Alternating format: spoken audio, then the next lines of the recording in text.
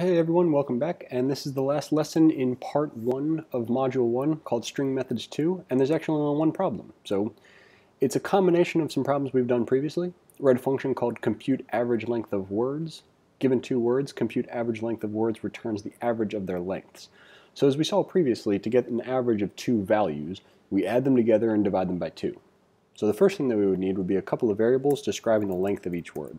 So we'll say length of word 1 is equal to word1 dot length. Variable length of word 2 is equal to word 2 dot length.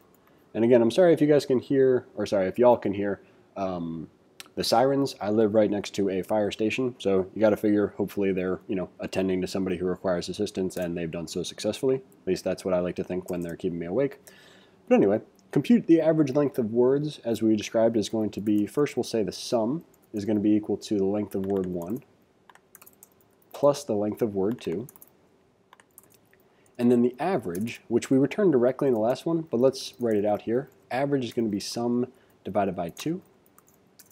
And then we can return the average. So length of word 1 is equal to word 1 dot length. Length of word 2 is equal to word 2 dot length. The sum is going to be equal to those two variables added together.